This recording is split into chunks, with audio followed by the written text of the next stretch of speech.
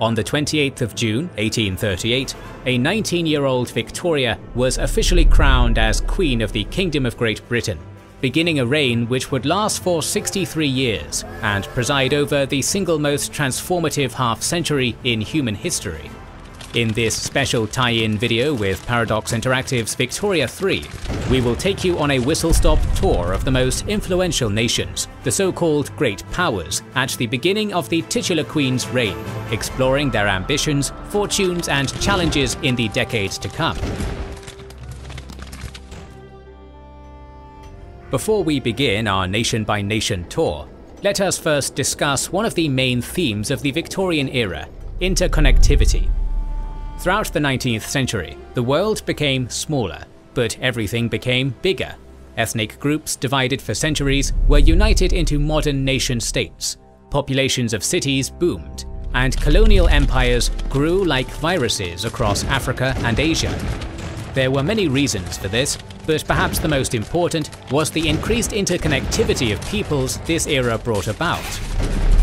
In 1825, the Active, the world's first passenger-bearing steam locomotive, made its maiden journey from Shildon to Darlington, and in the following decades, railway networks across Great Britain were expanding at a breakneck pace. In 1840, there were 1,454 miles of operating rail lines in the United Kingdom. By 1850, there were over 6,000. The rest of Europe was quick to follow. Between 1840 and 1850, the states of the German Confederation expanded from 291 miles of rail lines to 3,639 miles, while France tailed behind with a still respectable 255 miles to 1,811 miles within the same decade. As was characteristic of the era, Austria and Russia would lag hopelessly, going from 80 miles to 843 miles and 17 miles to 311 miles respectively. Railways were just one part of the 19th century's revolution in movement, as on the ocean, steam-powered ironclads defied the capricious whim of the winds which ships of sail had once been beholden to, while improved roads, bridges and canals made cross-country travel that much easier in nations across Western and Central Europe.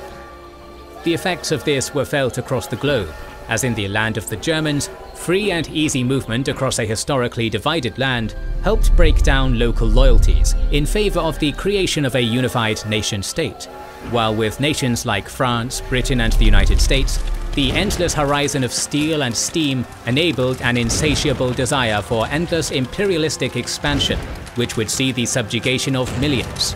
On that note, let us begin our tour. As this era of history is so often pegged to the reign of Queen Victoria, it is fitting to begin our world survey in the nation which she ruled. Powered by coal and driven by industry, Britain was growing ever more ravenous in its pursuit of land and wealth. When Queen Victoria was crowned, she found herself in control of an empire which had subjects across 4 continents. The conclusion of the First Anglo-Ashanti War in 1831 was yet another step in a process which, in later decades, would see Queen Victoria become the sovereign of over 30% of Africa's people. Meanwhile, in Asia, the bulk of colonization was being done not by the British government itself, but a corporation, the Honourable East India Company.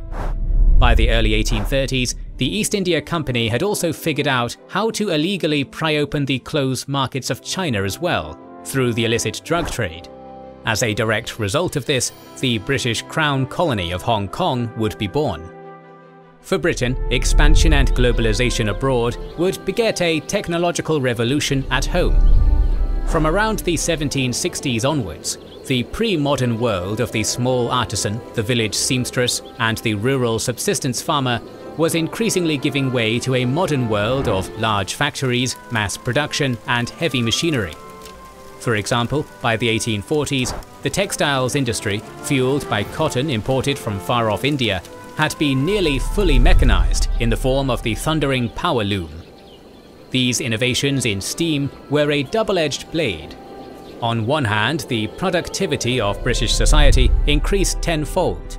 On the other hand, as the rural poor amassed into cities like Manchester, Liverpool and Birmingham, they found themselves living in squalid slums built hastily to accommodate a rapidly growing urban population, a ripe breeding ground for diseases like cholera. Moreover, they found themselves working exhausting 12-hour shifts in cramped, oppressively loud factories filled with dangerous machinery, often alongside their own children, as young as 6 years old. Suffice to say, the rights of workers and the fight against capitalistic exploitation would become a growing movement in the decades to come. Having spent the last few decades being rocked to its core by revolution, or starting wars which rippled from Russia to Portugal, the final defeat of Napoleon at Waterloo had seen the Bourbon monarchy restored to the French throne through the crowning of Louis XVIII, the brother to Louis XVI, whose head had been chopped off by revolutionaries back in 1792. One of France's geopolitical goals at the dawn of the Victorian Age was the re-establishment of a colonial empire. In the 1700s, France had been one of Europe's foremost colonial juggernauts. However, after the conclusion of the 7 Years' War in 1763, the French had lost most of their North American and Indian territories, mainly to their arch-rival Britain. Later, in 1804, France's extremely lucrative sugar plantation island of Saint-Domingue was ripped from their grasp when its long-suffering black population concluded the only successful slave revolt in history. So it was that when Louis XVIII was succeeded by his brother Charles X in 1824, the new king sought to regain lost colonial ground. He got his chance in 1827, when the Dey of Algiers struck a French diplomat with a fan. Using this diplomatic slight as a pretext, King Charles invaded in 1830. Unfortunately for Charles, his policies back home would lead to his downfall soon after, when he attempted to eliminate liberalism and republicanism and restore the absolute power of the monarchy. This resulted in the city of Paris rising up against his rule in July of 1830. Riots, looting, barricaded streets, all the usual French stuff. Within days, Charles was deposed. He was replaced by his cousin, Louis Philippe, who presided over a constitutional monarchy, beholden to several solid checks and balances of power. Throughout the next 2 decades, Louis Philippe would oversee the continued conquest of Algeria. However, political tumult in the land of the Franks was not over. For in 1848, another dizzying string of revolutions would see the July monarch give way to a second French republic, then an empire ruled by the kin of Napoleon, and finally a third republic, which would bring France's second wave of global colonialism to its absolute apex. For most of the last 1,000 years, the German people were divided among as many as 314 sovereign entities of varying sizes. However, after Napoleon had had his way with the place in 1806, the number of German states in Europe had shrunk into a considerably more manageable 39. In areas of central Germany, like Thuringia, the land was still divided between tiny sovereign duchies, like Anhalt-Köthen and Anhalt-Dessau, where it was scarcely possible to go for a casual stroll without unknowingly crossing into another state. In these small lands, time stood still, as petty nobles clashed over small towns and scraps of land, an archaic remnant of Europe's feudal past. However, these tiny statelets, and even more respectable medium-sized kingdoms like Bavaria, Saxony, Württemberg and Hanover, were all dwarfed by the big daddy of the German world, Prussia. Weighing in with 200,000 square kilometers of land and a population of 11 million, Prussia had grown into a militaristic juggernaut since its inception on the Baltic coast after the fall of the knightly Teutonic Order in 1525. By the 1830s, Prussia was also beginning to rival Great Britain for world economic leadership, as iron, steam, machines and factory production began the slow process of replacing wood and water-powered small-scale agrarianism. Another theatre through which Prussia led the German world was its push for economic standardization through a customs union program known as Zollverein, which many German states joined in on. This deconstructed the eclectic array of protectionist trade barriers preventing free commerce across the German world, and allowed for much freer movement of goods across territorial borders. This helped increase the appetite of the working-class German for a united, modern German nation-state. As all Europe erupted in a spring of revolutions in 1848, so too did the peoples across many states of the German Confederation. But theirs was a failed movement, and they would have to wait until 2.5 decades later when a certain Iron Chancellor would forge a nation which, 150 years and 2 world wars later, is still the economic and industrial juggernaut of continental Europe. Prussia was not the only power player of the German world in the mid-19th century. The Empire of Austria, ruled by the ancient and inbred Habsburg dynasty, looked mighty impressive on a map. Covering 270,000 square miles and ruling over 37.5 million people, it was the second largest nation in Europe behind Russia. However, looks could be deceiving. While the other great powers of Europe were rapidly becoming centralized nation-states, the Austrian Empire resembled political schizophrenia, being composed of a messy patchwork of quasi-independent kingdoms, grand duchies, earldoms, and margravites. Moreover, while Prussia was uniting a confederation predominantly made up of ethnic Germans, the Austrian Empire ruled over a much more diverse collection of peoples, including Hungarians, Italians, Romanians, Czechs, Slovaks, Poles, Ukrainians, Croats, and Serbs. This made uniting the massive and unwieldy realm into a coherent and centralized nation nigh impossible, and ensured that, throughout the 19th century, while nations like France, Britain, and Prussia would surge ahead amid steel and steam, the realm of the Habsburgs would fall behind amidst stagnation and silence. Over the last 3 centuries, what had once been a small Muscovite duchy, beholden to Mongol Khans, had since evolved into a colossus which blanketed half the globe's circumference.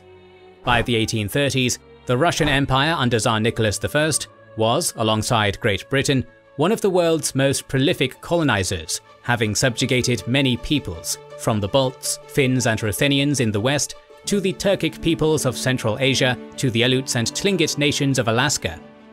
Much of Russia's more recent expansions had been at the expense of an increasingly geopolitically contained Ottoman Empire, having annexed their vassals in the Crimean Khanate back in 1783. From the 1830s onwards, Russia's probes into Afghanistan had provoked a so-called Great Game with the British, who saw Russian expansion into the region as a threat to British holdings in India. Russian colonization was often as absolutely brutal as it was absolutely thorough. The same year Queen Victoria was crowned in Westminster, Tsar Nicholas was busy orchestrating a genocide in the North Caucasus, as the region's native Circassian peoples were horrifically slaughtered or deported en masse. In the late 1830s, no ruler in Europe held as much absolute power over his subjects as Tsar Nicholas I. His empire was perpetually growing, and his capital city of St. Petersburg was among the most opulent in Europe. Yet beneath all the glitz and glamour was an empire kneecapped by corruption and increasingly lagging behind the rest of Europe in both social and economic progress. Throughout the 19th century, while Western Europe industrialized, Russia was pretty much stuck in the Middle Ages.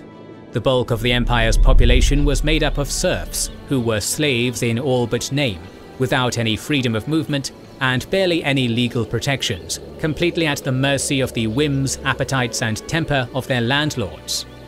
The excesses of the Tsars, the callousness of Russian nobles, and the long suffering of the peasantry would soon come to a fiery crimson boil, but that is a story for another century. For the Ottoman Empire, the glory days of Suleiman the Magnificent were well in the past. Gone were the days when the mighty Osmanli host loomed at the gates of Vienna. Nowadays, the Islamic Empire at the crossroads of Europe and Asia was still a respectable regional power, but was increasingly losing global influence to Britain, France and Russia. Internally, the Ottoman realm was deeply fragmented. Since the 17th century, vast swaths of land had fallen under the control of the Ayans, provincial notables, most of whom acted as de facto autonomous overlords of quasi-independent fiefs. Meanwhile, Egypt, under the rule of the Albanian Pasha Mehmed Ali, while still nominally an Ottoman vassal, was basically a sovereign entity which dictated its own foreign policy and only listened to the Sultan when they felt like it. On top of dealing with the frequent rebellions caused by these so-called vassals, the reign of Sultan Mahmud II also saw a rise of nationalism among the empire's subject Christian ethnicities. In 1817, after a string of uprisings, the Serbians had secured political autonomy for themselves within the empire. Then in 1832, after a brutal decade-long war which involved Mehmed Ali's Egyptians and the intervention of Britain, France and Russia, the Greeks freed themselves as well.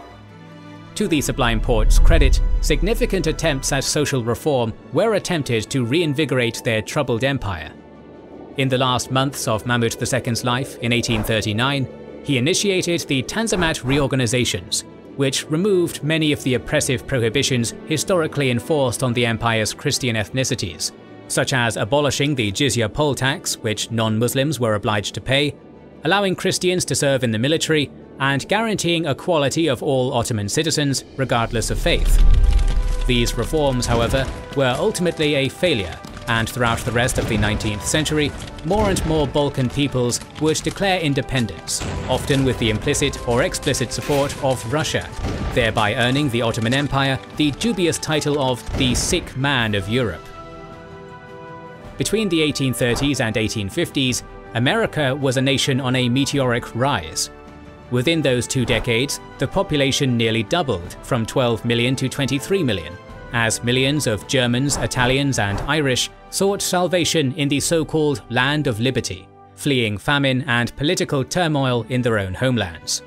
The American economy boomed, as migrant labor fueled the industrial throng of its East Coast cities, while in the South, innovations like the cotton gin made it so that by the middle of the century, southern plantations supplied 75% of the world's cotton. American prosperity was a relative affair. While millions in the country prospered, others did not.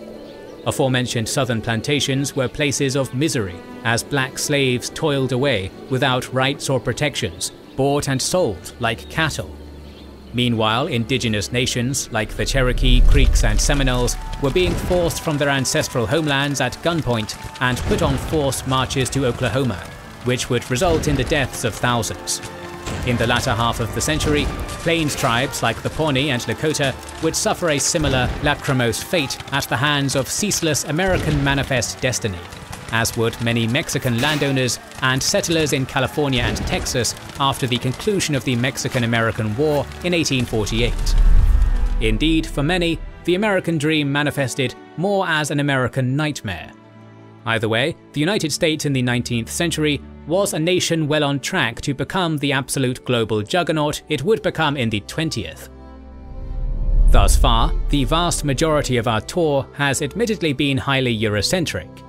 While the nations of Europe, alongside the United States, were the most prolific industrialists and imperialists of the 19th century, the era also featured an entire world of intrigue, innovation, and fascination in the vibrant empires and nations of Africa, Asia, South America, and the Middle East, which is not within the scope of our video to cover. Those are stories we will cover in future episodes. So much of the world we live in today is, for better or worse, built upon the legacy created by the great empires of the 19th century. From the echoes of global colonialism, which still deeply impact hundreds of societies across the world to this day, to our reliance upon mass production and industrial manufacturing in our daily lives. In our 6,000 or so years of recorded history, humankind has undergone many revolutionary epochs, but it was during the revolution of steel, steam and industry that modernity was born. More videos on Victorian-era history are on the way, so make sure you are subscribed and have pressed the bell button to see them. Please consider liking, commenting and sharing, it helps immensely. Our videos would be impossible without our kind patrons and YouTube channel members, whose ranks you can join via the links in the description to know our schedule, get early access to our videos, access our Discord, and much more. This is the Kings and Generals channel, and we will catch you on the next one.